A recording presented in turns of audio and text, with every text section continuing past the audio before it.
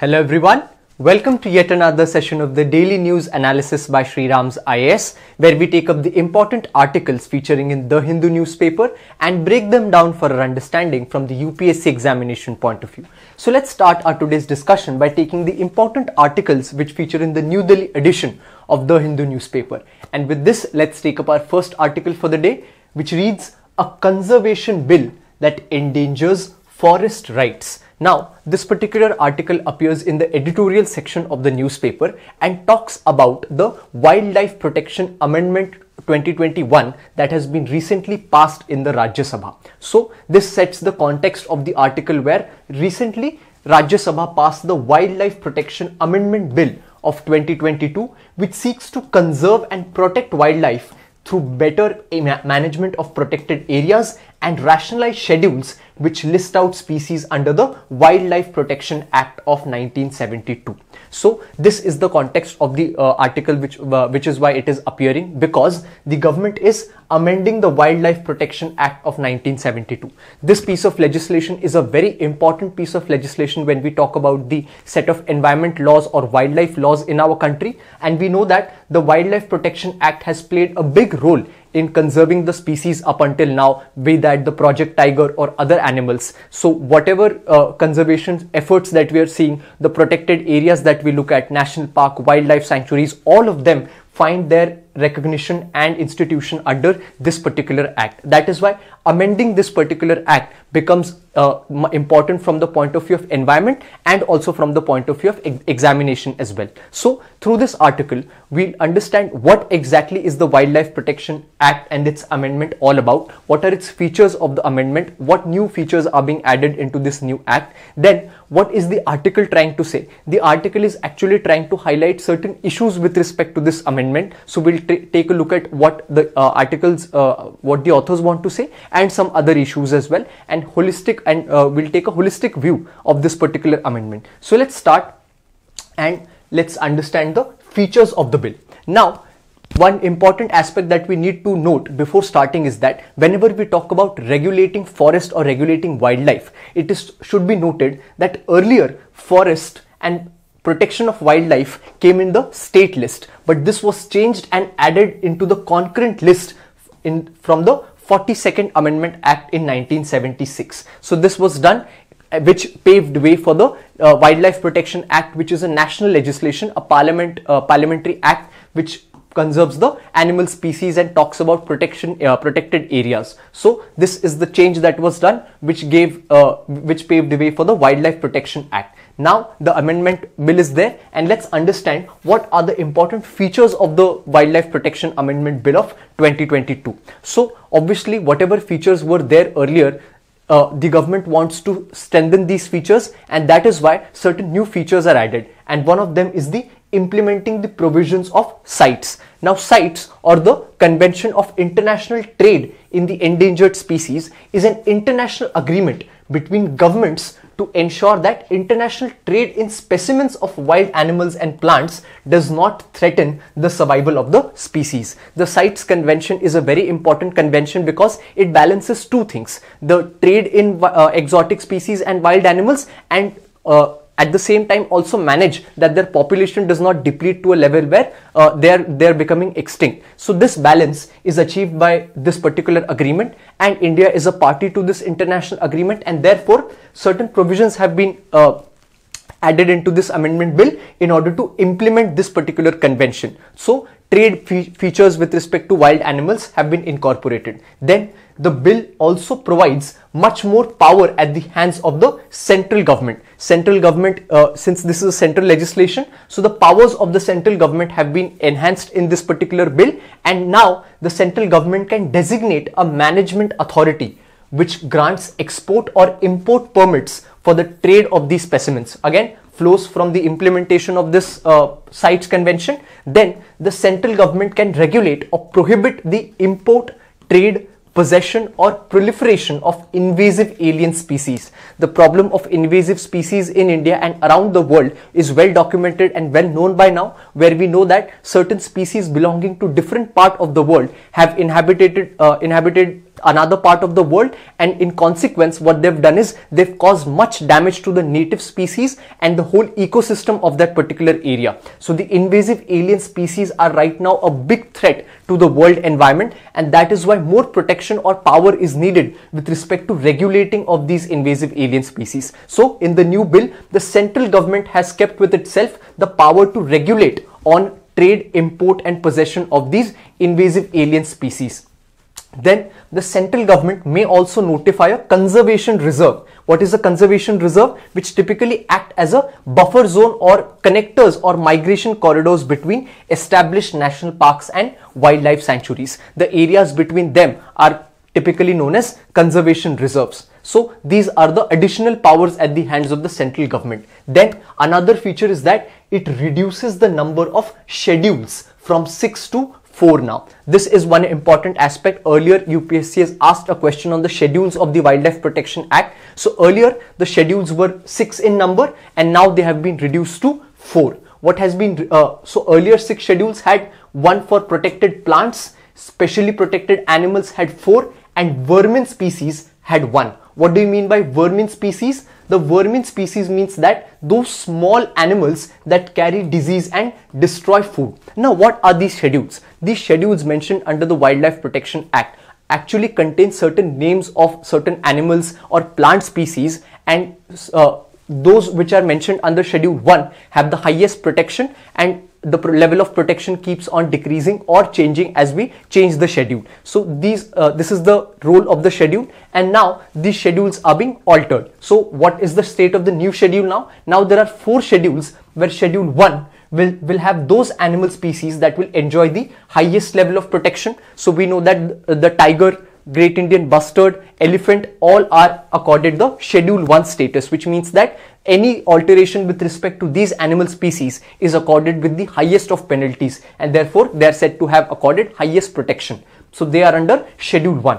Then we have the Schedule 2, which would have animal species that would be subject to a lesser degree of protection, right? That would be in Schedule 2, and Schedule 3 will have protected plant species. First 2 schedules are for animals and third is for plant species, and Schedule 4 has specimens listed in the appendices under the CITES Convention. So the CITES Convention species have been given a separate space under Schedule 4, and the vermin species which were earlier there in the Schedule 6 of the earlier Wildlife Protection Act, those have been removed and those are not mentioned under the new schedule. So what would be the regulation with respect to the vermin species? The central government would take case by case decision on these vermin species. This forms a part of a major issue with respect to this bill. We'll take a look at as we go forward.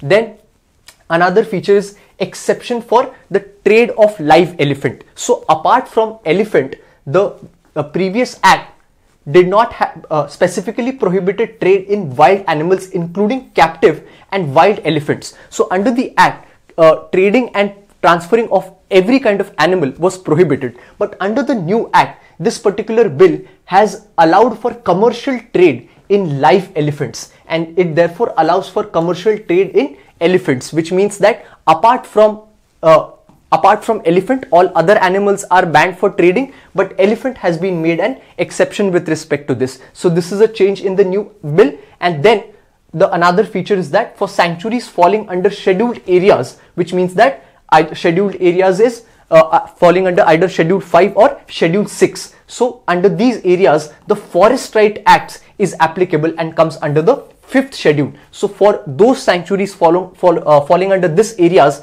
the management plan must be prepared after due consultation with the Gram Sabha concerned. So this has been made as a separate condition for those sanctuaries which are existing under the 5th schedule. Then states can declare areas adjacent to national parks and sanctuaries as conservation reserves, which we saw earlier as well. Then the major feature of this particular bill, which has drawn attention of a lot of experts, is that the penalties mentioned under the Wildlife Protection Bill has been increased from the previous version of the Act. So earlier, for general violation, where the fine was 1 lakh, now the fine has been changed from 25,000, it has been changed to 1 lakh, and for specially protected animals, from 25,000 it has been changed to from 10,000 it has been changed to 25,000. So the quantum of penalties have been increased in the new Act. Again, why this has been done? To cause a higher level of deterrence.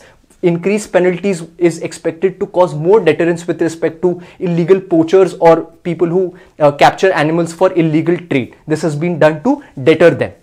Now, these are the major features with respect to the Wildlife Protection Bill of Amendment Bill of 2022. So, what are then the issues with this bill? Now, here is where the article comes in, which tries to highlight certain issues which this new bill has, where it says that this particular bill contains certain issues, and first is that the exemption given to the live elephant for commercial trade is a problematic one, because the Parliamentary Standing Committee headed by Jairam Ramesh objected to the blanket exemption, recommending to the limit it only temple elephants kept for religious purposes. This has been the objection made by the Parliamentary Standing Committee. So that is one challenge. Second is the centre's hold over vermin declaration continues. As we saw, now the vermin schedule has also been removed. Therefore, every aspect with respect to whether some species should be considered vermin or not would be decided by the centre, and therefore Kerala's request for declaring wild boars as vermin have been turned down repeatedly by the Environment Ministry, and again this causes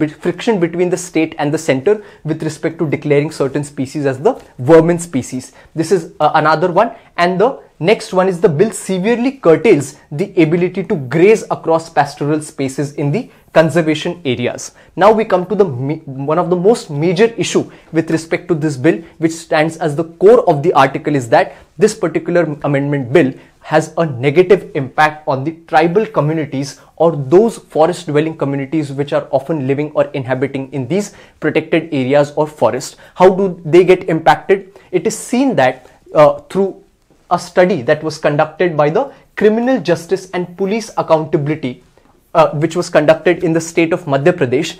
This study points out that whenever certain penalties are levied under the Wildlife Protection Act, and now through the new amendment these penalties are often increased, it was seen that although criminalization of certain activities under the act is necessary, but this study pointed out that in most cases innocent or not so guilty forest dwelling communities were taken under the custody with respect to crimes that were committed under this act, and oftentimes it was seen that these particular penalty provisions or penal provisions were unfair to these forest dwelling communities. To take an example, in a case from 2016 documented by this project, it was seen that 5 men were apprehended by a range officer and beat guards as they sat across a fire with fish they had caught from the river nearby. So just for catching a fish, they were apprehended by the forest police. That catch weighed less than 500 grams, yet the accused were charged with causing damage to wildlife habitat under a host of Wildlife Protection Act provisions. This particular example is to show that it is not that these penal provisions are not right or they shouldn't be there. They are equally important, but evidence suggests that it is mostly the forest dwelling communities which are taken under the unfair practices with respect to these particular penal provisions, which cause a detrimental impact on the existence of these forest dwelling communities, and therefore it's a direct attack on their collective rights and forest rights which are mentioned under the Forest Rights Act. Therefore, unchecked discretionary policing allowed by this act and the other forest legislations have stunted the emancipatory potential of the Forest Rights Act. The true potential of the Forest Rights Act has not been able to achieve because of these practices, and therefore what is required is that any further amendments must take stock of the wrongful cases, as in the case of fishing, and resultant criminalization of rights and lives of forest dwelling communities. This is the just discussion with respect to what the article tried to say. We took out their issues and we also understood what are the important provisions of this amendment bill. So we finished the article over here, and with this let's move on to our next article for the day. The next article which appears in the newspaper reads, Aurobindo inspired many generations, left his mark wherever he went, says Prime Minister Modi. Now, why is this article appearing in the newspaper? Because recently on December 5, we celebrated the death anniversary of Aurobindo Ghose. He was a celebrated poet, spiritualist and a freedom fighter as well. And why this article or the context of Aurobindo Ghose becomes important is that because Aurobindo Ghose, these are some of the photos of the freedom fighter. why this article or why the freedom fighter Aurobindo Ghose becomes important is that he was born on 15th August 1872 and the year 2022 marks the 150th year of his birth anniversary. And on this occasion, even the government of India had given certain projects to celebrate the 150th year anniversary of Aurobindo Ghose. And if the government is giving impetus to this particular man, even this particular topic becomes important from the examination point of view. So from the exam point of view, we'll take a look at a brief view of Aurobindo Ghose's life and his contributions. So let's understand that. So as we saw, he was born in Calcutta on 15th August 1972, and he was a yogi, seer, philosopher, poet and an Indian nationalist who propounded a philosophy of divine life on earth through a spiritual evolution. So Aurobindo Ghose was a unique personality who was initially a freedom fighter, a learned, educated freedom fighter who then renounced that particular way of struggling for national independence and adopted a more spiritual approach and later turned into a yogi, after whom the famous ashram in Pondicherry, or which is now known as Puducherry, is situated. So this was his journey. So let's talk about his education first. His education began in the Christian convent school in Darjeeling, and he entered the University of Cambridge, where he became proficient in 2 classical and several modern European languages. And in 1892, he held various administrative posts in Baroda and Calcutta. And then he began the study of yoga and Indian languages, including classical Sanskrit. Then, after the education, he took part in the Indian revolutionary movement. As I said, he was earlier part of the freedom movement. So from 1902 to 1910, he partook in the struggle to free India from the British. And as a result of that, he was imprisoned in the 1908 Alipore bomb case. So this is an important fact that we can remember, which can always be featured in a prelims question. So 2 years later, he fled British India and found refuge in the French colony of Pondicherry, which is now named Puducherry, where he devoted himself for the rest of his life to the development of his integral yoga. Integral yoga is a unique kind of practices which is said that he developed a kind of yoga known as integral yoga. Then started a journey of spirituality for him, where in Pondicherry he founded a community of spiritual seekers which took shape as the Sri Aurobindo Ashram in the year 1926. But before he turned to spirituality, some of the most important aspects which is attributed to him is his theory of nationalism, because Aurobindo Ghose was considered as a prophet of Indian nationalism, because along with Bankim Chandra, Bal Gangadhar Tilak and Dayanand Saraswati, he developed his own theory of nationalism in India. So this aspect becomes important for us to know that what was his theory of nationalism. So he said that his theory of nationalism was based on Vedanta philosophy from the Hindu scriptures, which saw unity and oneness in man and God. So his idea of nationalism related a lot with the Vedanta philosophy, where he declared that India was in fact Mother India, which represented the united power and Shakti of millions of her children, and Mother India represented the infinite energy of her people. And he identified Mother India with God and maintained that it was God's divine mission to set India free. And he said that the village should retain its autonomy and self-government, but at the same time should seek to promote national cohesion. And the idea of national Swaraj must be modeled on the old village community, which was self-sufficient, autonomous and self-governing. So we can see that his ideas had a similarity with respect to Gandhi's ideas when it came to village autonomy being the quantum of governance. This was his idea of nationalism. Now let's talk about his literary works, or those magazines or newspapers which he was associated with. So for a long time, he was an editor for the newspaper known as Bande Mataram.